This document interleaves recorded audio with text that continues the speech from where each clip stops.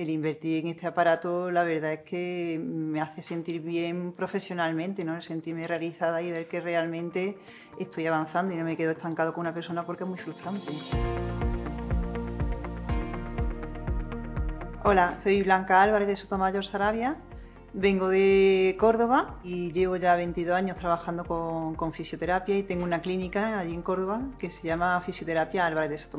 Adquirí el aparato de NESA, me convenció el que era un implemento que se trabajaba con no dolor y luego sobre todo el poder trabajar con ese ente que siempre todo el mundo teníamos ahí del sistema nervioso autónomo, que con muchas técnicas tocábamos trocitos, pero que nunca llegábamos a abarcarlo de forma tan profunda, ¿no? Un caso bastante llamativo fue una compañera mía, Fisio, que tenía problemas de migraña y es verdad que en muy poquito tiempo ha conseguido que remitan y lleva ya mucho tiempo sin migraña y ella siempre lleva con migrañas toda la vida. Incluso en caso de un paciente tetrapléjico, él consigue andar, pero normalmente cuando llega siempre tiene mucha espasticidad, mucha rigidez y cuando sale muy contento porque se nota muchísimo más suelta esa espasticidad y más relajado. La verdad es que lo que me ha llamado la atención de NESA es el trato directo que tienen, enseguida te contestan.